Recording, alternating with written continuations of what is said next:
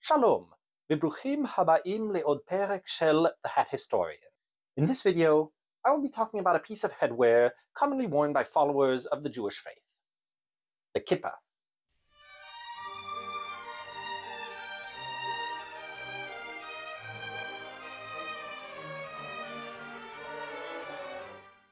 The kippah, sometimes also known by its Yiddish name of yarmulke, is a small skullcap commonly worn during prayer and ceremonies by the Jewish faithful, though some more devout wear it at all times. Traditionally worn only by men, some branches have extended its use to women as well. Now, I should note before anything else that I am not Jewish myself. I'm, in fact, Catholic. But for ceremonies such as weddings, bar or bat mitzvahs, funerals, or any other Jewish ceremony they attend, Gentiles, well, not obligated, are encouraged to wear one as a sign of respect, and they will often be provided with one. The practice for observant Jews to wear a head covering is steeped in tradition, going back to at least Talmudic times, from roughly 70 BC to AD 500.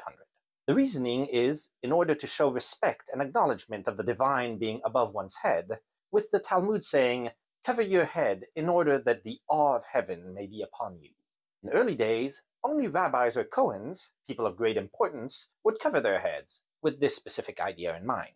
This practice dates back to the high priests of the Temple of Jerusalem, whose garb included head coverings. It was said that one should not walk more than 4 cubits, or about 2 meters, without covering one's head.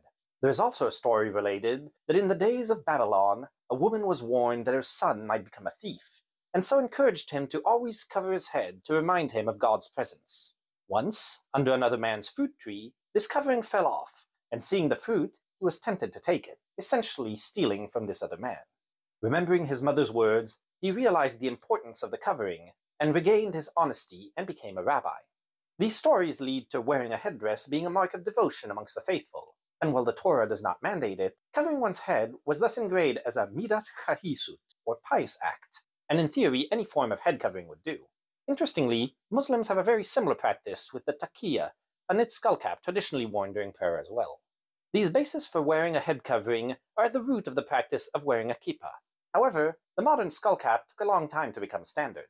As it was originally just an act of piety and not a commandment, outside of the clergy, many men would not wear any particular hat other than their daily one, simply retaining it while praying. The concept of a hat that is specific to the Jewish people emerged in medieval Europe with the Jewish hat, sometimes called back then the pileus cornutus, or horned cap. Originally a sort of soft Phrygian cap-like hat, it evolved into a stiffer version with a round brim and a ball at its summit, sometimes atop a small stalk. Originating in 11th century Flanders, it was at first worn by Jews as a way to distinguish themselves from their Gentile neighbors, as otherwise their form of dress was mainly indistinguishable. It was initially adopted fairly voluntarily, and mostly considered, after a few years, a traditional element of dress. It was even included in coats of arms or Hebrew texts.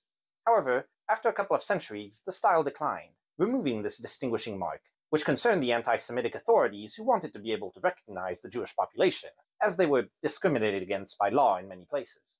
Therefore, the hat was made compulsory, especially in the Germanic states, and it gained certain negative connotations, sometimes also being used to depict non-Jewish outcasts, as they were often conflated at the time.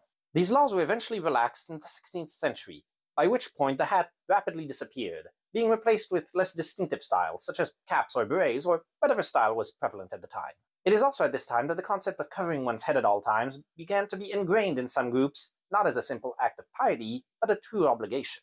Amongst the various forms of headgear worn, a new trend began to emerge in Europe, that of wearing a small skullcap on one's head. This could easily be worn underneath another hat without being seen, but also allowed the head to remain covered if the bigger hat had to be removed, such as when indoors, as conventions both then and now required. Throughout the following couple of centuries, the kippah began to become established as the most common distinctive piece of headwear to be worn by observant Jews, and a new symbol of their identity. Kippot then spread further around the world in the 19th and 20th centuries, with the emigration of the Jewish diaspora from Europe to places such as America, bringing their customs and traditions with them. Kippot became sometimes more elaborate, decorated with embroidery or bright colors, as an expression of identity. It should be noted that other Jewish communities in the Middle East and Africa wore local forms of headwear such as cloths or fezes, though in the Ottoman Empire, discriminatory laws forbade the wearing of some items by Jews and Christians, such as turbans.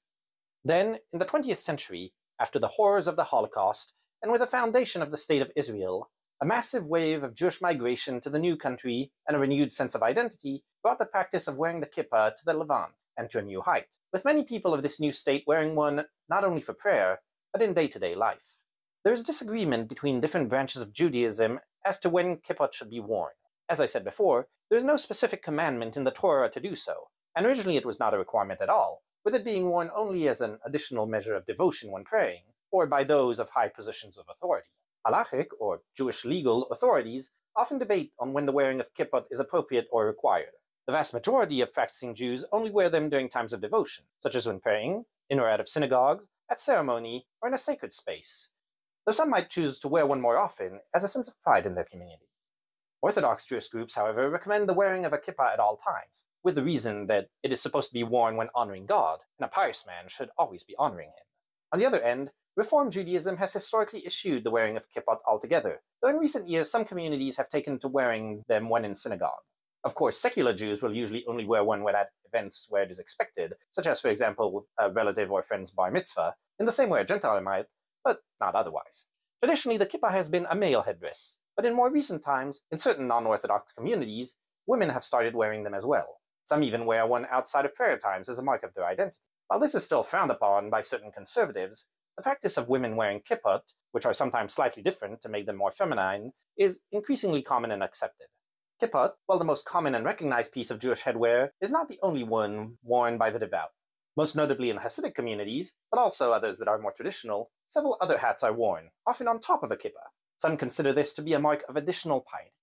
Today, many conservative or Orthodox Jews, particularly descended from Central and Eastern European communities, wear black fedoras or homburgs, which were adopted in the early to mid-20th century, at the time when they were simply the fashionable hat of the day.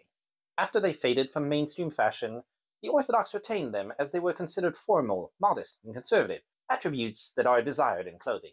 Homburgs are rarer now, but they can still be found worn by some rabbis as a more formal alternative to the fedora. Other traditional hats are mainly descended from Central and Eastern European clothing, which Ashkenazi communities encountered while living there, and which were retained for formal events by traditionalists. The first of these, the kashket, a cap based on model worn by Russian peasants, and that was from the later half of the 19th century until World War II, the dress headwear of many Russian Jews and their descendants elsewhere. While it is rarely worn daily now, it can still be seen on Shabbat or other celebrations, on people living in, or with ancestors from, Slavic countries.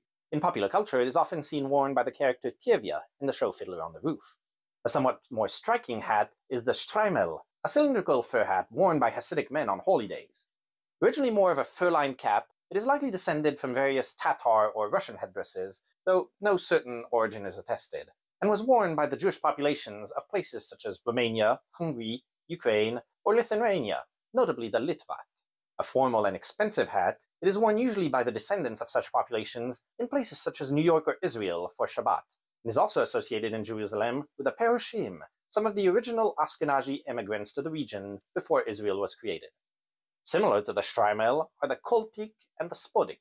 They are mostly identical large fur hats, the main difference being that the kolpik is traditionally made of brown fur, whereas the spodik is black. Kolpiks are generally worn by Rebs descended from Ukrainian Jewish communities, and spodiks tend to be worn by those from Polish Jewish communities.